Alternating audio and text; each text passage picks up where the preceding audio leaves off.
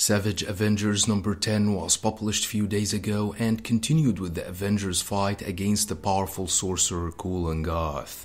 We last saw how Conan the Barbarian stole Kulan Gath's amulet of power, the third eye of Agamotto, which eventually attracted the attention of Doctor Doom and Doctor Strange. Together, they tracked Kulan Gath to Egypt, where they engaged him in a fierce battle, but the sorcerer proved to be impossible to kill and poisoned Doctor Strange, who was about to die, and that's when Doctor Doom summoned his Iron Man armor and directed it to save the Sorcerer Supreme. Our book for today opens with Kulan Gath capturing Conan the Barbarian and prepares to finish him.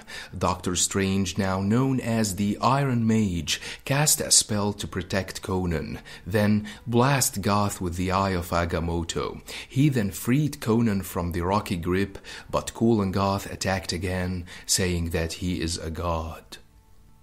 Doctor Doom took Gath down with a punch. Strange then opened a pharaoh's tomb where he suspected that Dr. Voodoo's body would be kept, and he was correct. They found Voodoo, with the avatar of the demon Shumagurath possessing him.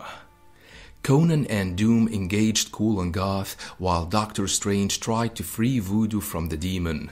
Gath managed to injure Doom while Strange was still trying to help Voodoo, but in vain. And that's when Conan had enough and decided to solve the problem his own way. He punched the demon before removing and tossing it away. Gath, however, caught the demonic avatar and blasted Doom. Doctor Strange teleported himself along with Voodoo to the swamps of Ogun, the realm of god Khalfu.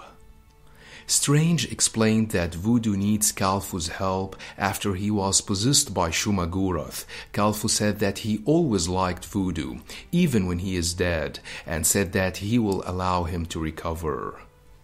Voodoo's spirit told Strange that Kulan Gath is trying to summon and consume Shumagurath, but before he could finish what he wanna say, Khalfu sent Strange back to the temple of Kulan Gath.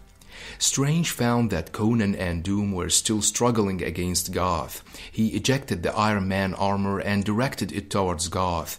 The armor merged with the sorcerer, who threatened to be free in a moment, but Conan placed the cursed amulet of Agamotto around his neck, which decapitated him. Kulan Gath was still able to talk even after his decapitation. He said that they only slowed him down and that Shumagurath will come, before disappearing along with his pyramid. Conan was upset cause they could not slay the sorcerer. He suggested to stop at the nearest tavern to drink before beginning their quest for the Ebony Blade. Strange and Doom had enough with the troubles they got from Conan and his cursed amulet and decided to teleport him back to the jungles of Brazil, where Doom found him the first time. The exhausted Strange and Doom then went back to the Sanctum Sanctorum, where Strange said that he is not sure that they can defeat Kulan Gath. Doom then suggested contacting Mephisto. It's been a while since the last time comics gave us a book whose pages are all about fighting. I like it when writers respect the characters and accurately depict their powers and abilities. Kulan Gath is powerful enough to take on Strange, Doom, and Conan together. I am sure that we have not seen the last of him yet, and maybe he will come back with Shumagurath this time. I'll keep you updated. Until then, don't forget to subscribe, share, and like. Thanks for watching and have a nice one.